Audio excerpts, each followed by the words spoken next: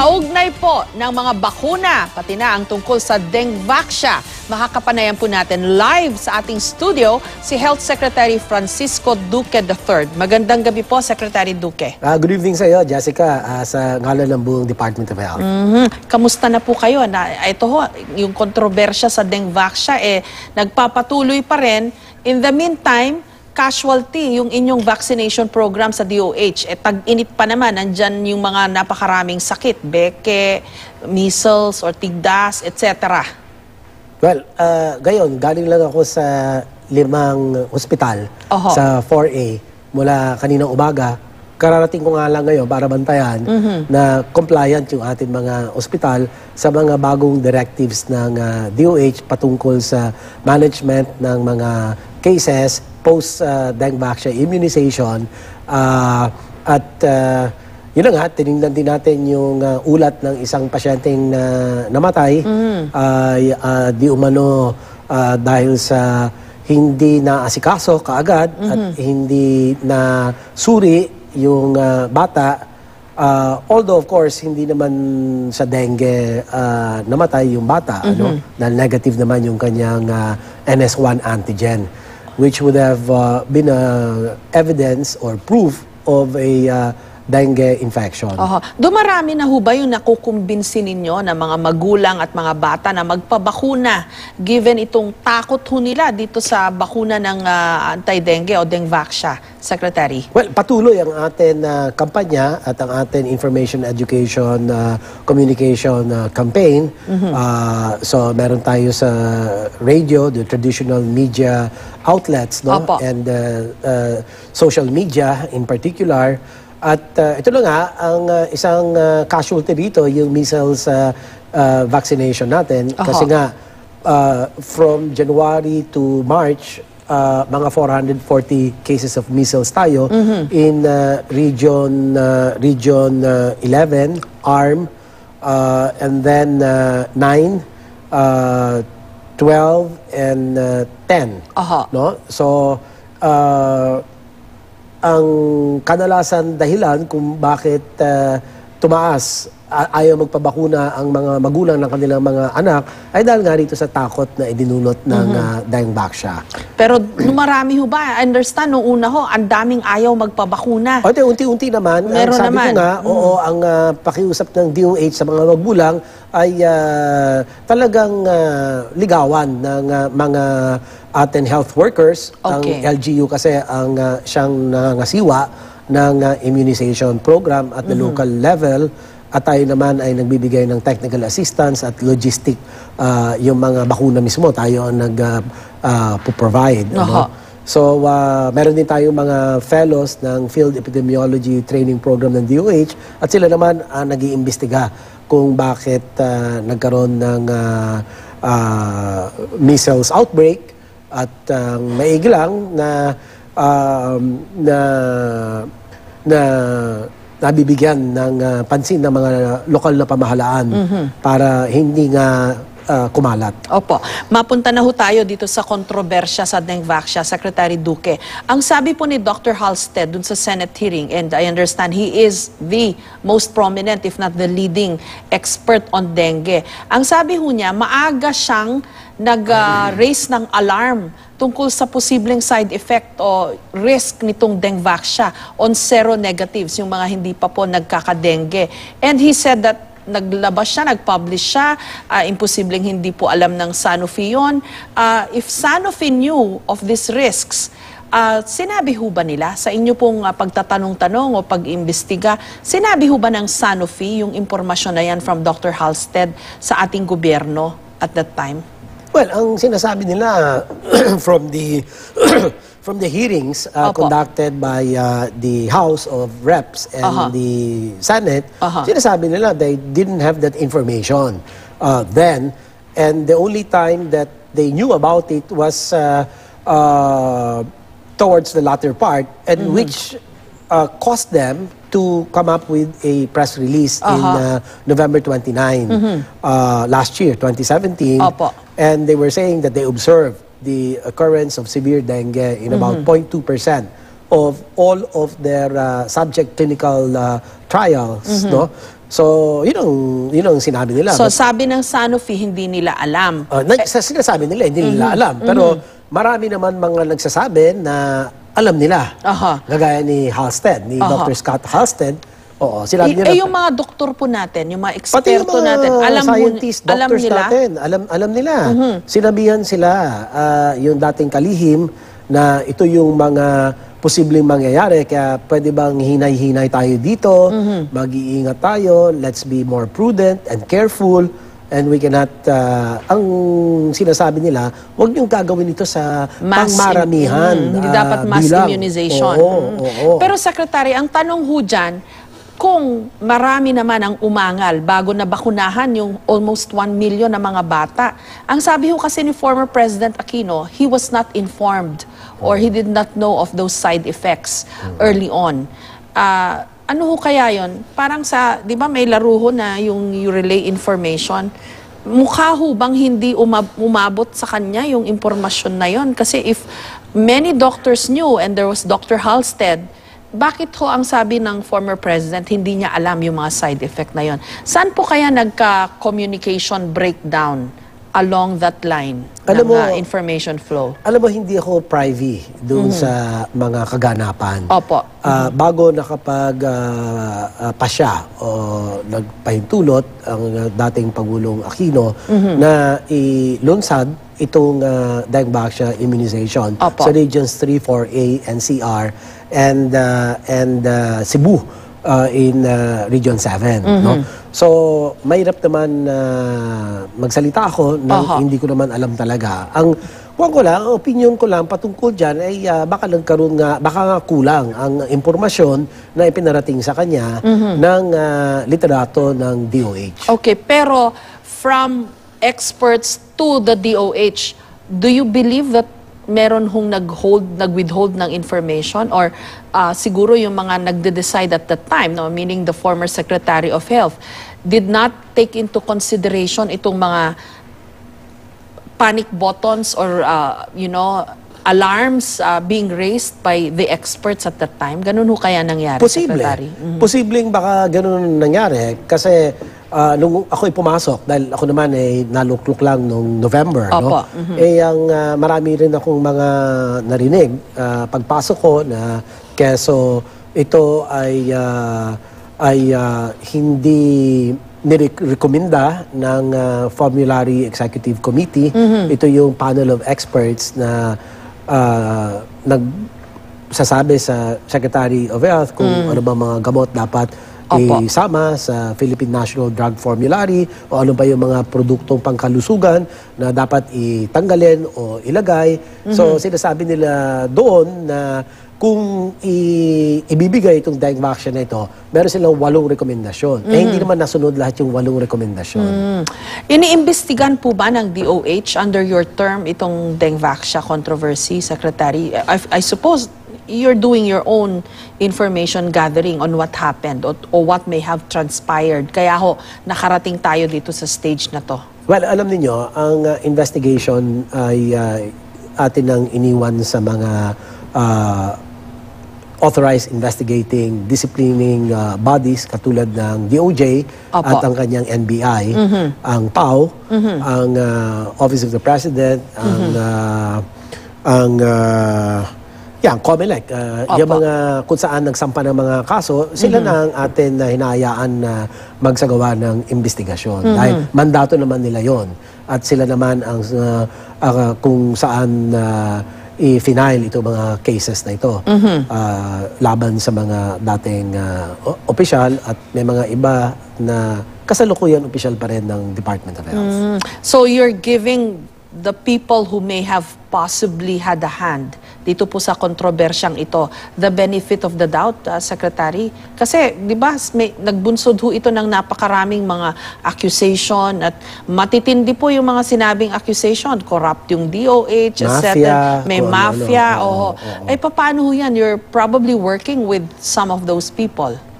Well, so far, even former Secretary Obial had said that despite all the noise that's being created on account of this controversy, there has been no one who has actually given us a solid evidence to pin people down and say, you know, ito, nagkasala ka ng malfeasance or misfeasance or nonfeasance or violation of certain laws, Anti-Graft and Corrupt Practices Act, the Code of Conduct for Ethical Standards for Public Officials and Employees, and marami pang mga iba pang mga bata. So, wala naman umaabot sa amin na mga ebidensya na malinaw na mag-uugnay doon sa mga sinasabi nilang mga miyembro ng mafia, doon sa kontrobersiya na nangyari o sa desisyon na isinagawa ng dating administrasyon.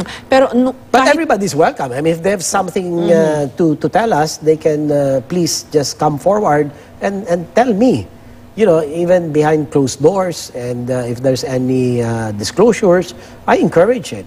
And ganoon naman ako ever since. Ini-encourage ko kung sino yung mga gusto magsumbong, magsiwalat, no? Para naman ang ating layunin dito ay mailabas, mapalutang ang buong katotohanan patungkol dito sa Deng Vaxia controversy.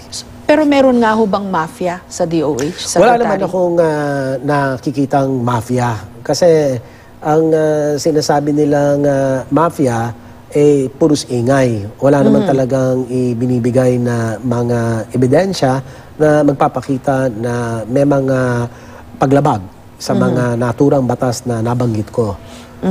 So at this stage, Secretary, wala ho kayong, you did not, you know, investigate on your own? Ano kaya nangyari dito? Para naman, di ba, hindi ho maulit yung mga mali na nangyari dito sa Deng Vaxiang ito? Ay, yung investigation na yan, ginagawa namin yan. May In fact, internal kayo.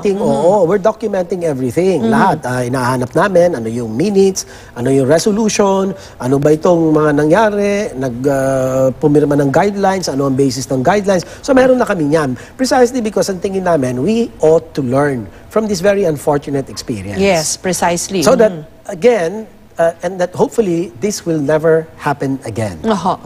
So, pwede ho nyo bang i-share sa amin ano ho yung mga nakikita nyong butas o cracks para hindi na ho maulit ito? Well, kakulangan sa tamang pangangasiwa or good governance.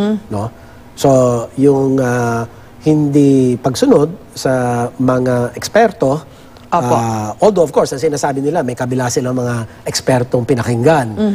So, parang lumalabas dito, panel of experts versus another panel of experts. No? So, yung bang ganon.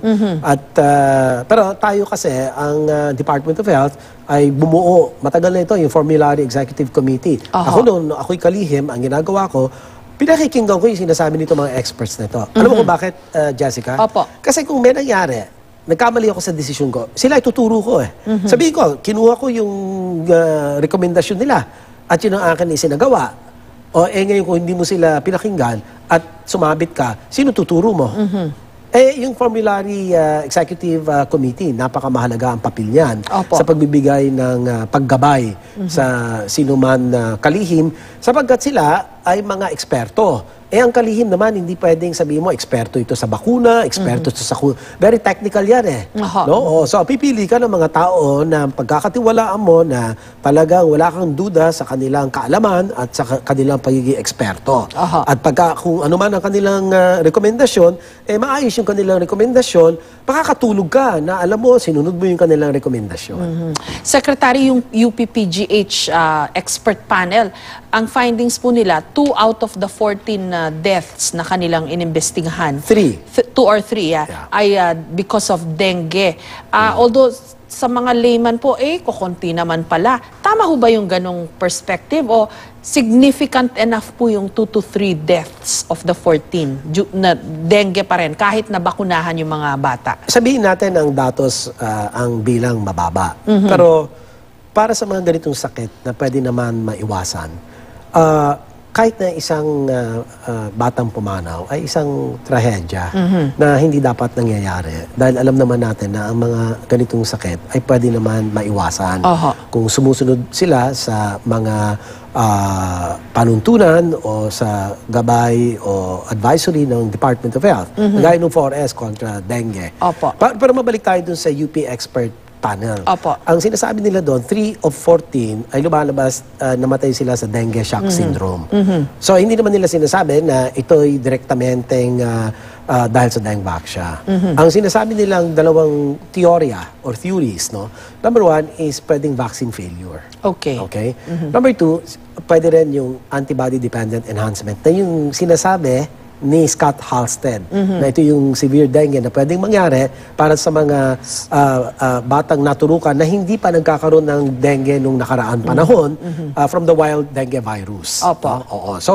So far, meron second list of about 19. Inaantay natin. Ang resulta nito lalabas naman ng 19 ng Friday. Itong Friday this week. So do you think po na itong, all this controversy, lahat po nung na-generate nitong fears, anxieties, as well as interest ng publiko, lalo't dengue ay isa ho sa mga problema pa rin natin hanggang ngayon.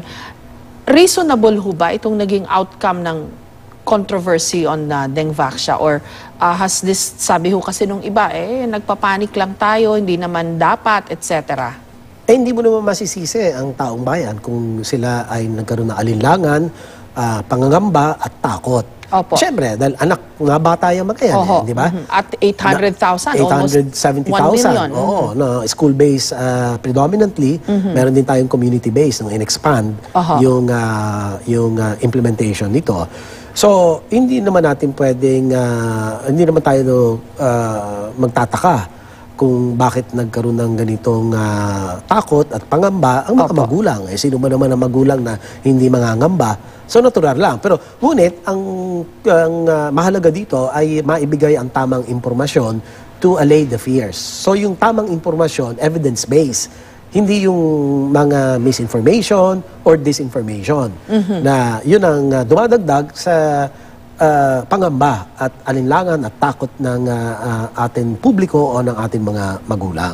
So, isa yan sa mandatong ng DOH, tatlo yan heightened surveillance, patient referral, patient management and referral, case management and patient referral, at saka yung risk communication strategy. So ito yung mga ginagawa ng Department of Health para nang sa ganun malinaw kung ano ba ang pamamaraan na matugunan itong mga batang naturukan at kinakailangan bantayan. Unang-una bantayan ano ba yung kanilang ipinakikitang mga sintomas na after the dengue vaccine immunization started in April of 2016. So, babantayan natin yan, yung mga admitted sa ospital. Yan, ginagawa ko ngayon.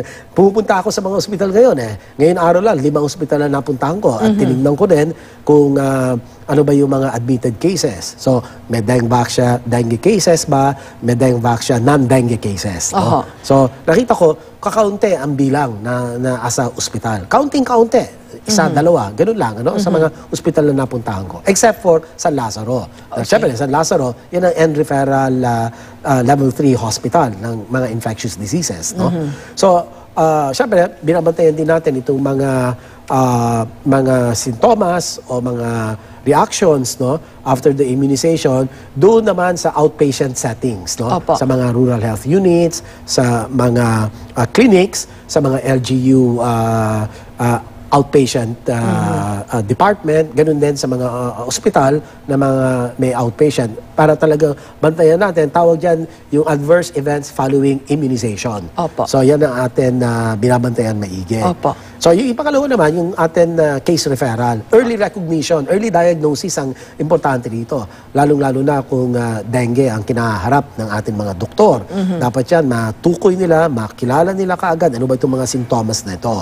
At maswerte nga tayo dahil nakakuha tayo ng mga expert advice from Singapore, Thailand, Vietnam, and there's another country I forget. So malaki ang tulong. So mapapalawig natin ang yung directives ng Department of Health para nang sa ganun talagang maging epektibo ang atin case management and referral system sa mga public and private hospitals na kinakailangan sila ay tumugon sa mga ganitong mga pasyente.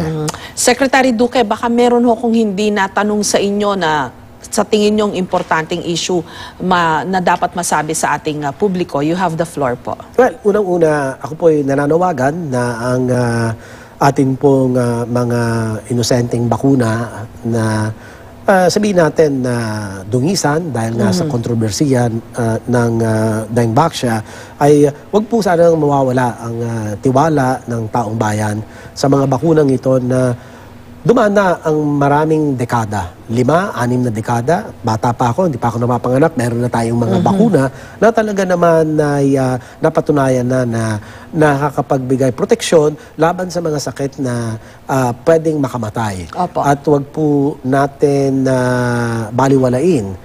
Ito pong amin abiso. Wag po kayong tumalikod sa ating pong immunization program. Kasi nga po, kung hindi ninyo dadalhin ang inyong mga anak, ay baka dumating ang araw magkaroon tayo ng outbreak, kaliwat kanan, ay ang ospital natin ay baka kulangin kapag nagkaroon po tayo ng malawakan outbreak. No? So ako po ay nakikiusap na manumbalik po ang ating tiwala at paniwala sa immunization program ng Department of Health at sa DOH na rin. Para nang sa ganun naman ho ay talagang magawa ng DOH ang kanyang mandato na wala po kayong pag-aalinlangan at ang tiwala po na nasira ay sana po ito'y mabawi natin at mabuo na naman natin itong tiwalang ito. Maraming salamat po, Health Secretary Francisco Duque III. Magandang gabi po at salamat ho, nagpunta pa kayo dito sa aming studio. Maraming salamat din sa iyo, Jessica, sa ngalan ng buong Department of Health. Salamat po.